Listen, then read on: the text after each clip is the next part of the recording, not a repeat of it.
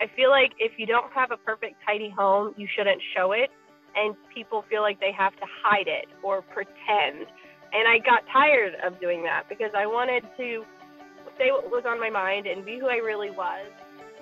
I mainly started doing it to keep me accountable, to show the mess and then to show the process of cleaning it and then to show it clean. And then the next day you see the same mess because it's like, it's never ending. And I kind of want people who may not be in my shoes to understand that it's normal, I guess, in a way, as long as you know you're not going to live with it. And then also to show people who are in my shoes that they're not alone. I feel like a huge aspect of the videos is my mental health. I've suffered from depression and anxiety for years. It's interesting to put that out there because, again, I'm trying to be honest and like real and show that it's okay to not get it all done, and it's okay to let some things go and focus on yourself and make yourself healthy.